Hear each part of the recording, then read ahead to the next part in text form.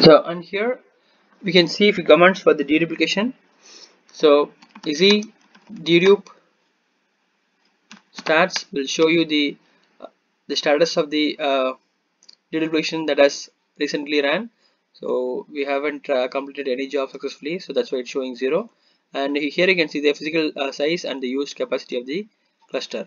And for that reports, you can give easy dedupe reports list will list all the reports that are available, and easy dedupe settings view. So this will give the path that has been configured. So this is the path for the full run, and this is for assessment run. So whenever you want to run, you will need to go ahead and change this path according to the path that you want to run upon.